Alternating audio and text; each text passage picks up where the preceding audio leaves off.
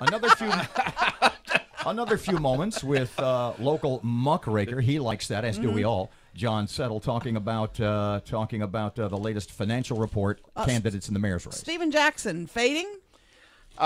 Stephen never has really gotten off the ground. I don't think he did raise $5,000, $5,300 during the reporting period, and he does have in the bank $28,600. Time to start spending.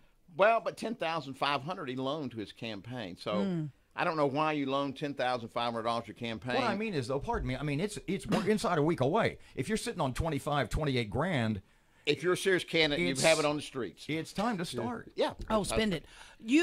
Before you sat down, you and I were chit chatting, and raking muck. We were raking some muck. We were, and you think Perkins is going to lead Tyler Tuesday? I do. I think 2 or 3 percentage points after seeing these financial reports and hearing about some recent events he attended. It wouldn't surprise me he doesn't have a 5 to 7% lead over Tyler. So let's leap then.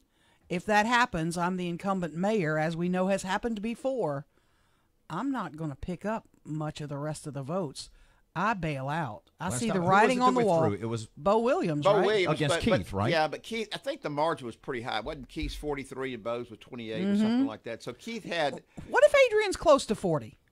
I think Ollie would be. Pardon me. Do you really seriously? Do either of you think that Adrian can get 40% of the votes in the primary in the general? How many election? Republicans are telling you they voted for him? They've already voted for him. Do you really think that's a possibility? Do you think he gets 35? I think he could get 35. Pardon me, John, when Ollie's polling at 28 to 35. Supposedly. Yeah. So you think that's I don't think Ollie will get over 30. I think Stephen May could get 35%. You mean Adrian? I mean, I think Ollie may get up. I don't think she'll poll over 30%. I believe Perkins could get up to 35. What you go to every city council meeting, you are in their face. What has Ollie Tyler done so wrong? I don't think it's well. First of all, it's a well-known fact that she's not very receptive to input from the public or from council members. She's very defensive. Ollie took with her to City Hall, a little close-knit group, similar to what she had at the school board, and she's added a few more very close-knit ladies that are around her.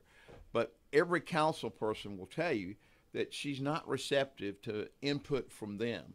She often makes decisions concerning the districts without consulting them, where to pave the streets, where to do things. So one is she's not receptive to input from elected leaders and not particularly from citizens. She gets very defensive if it's not her idea. Last question we got to run. Give me of the 5 big candidates, give me the order in which you think they'll finish 1 through 5 on Tuesday. Well, I see Perkins, Tyler. After that, Jackson, and will probably be a little bit ahead of the 2 Republicans. And you really see? I don't know. The last Jackson, I don't really know see about Jackson and Savage being 4 and 5. I think one of them will be. I think one Republican will be 3rd, and Jackson could be 4th, and then the other Republican. But you see Tyler Perkins. I see Perkins, Tyler.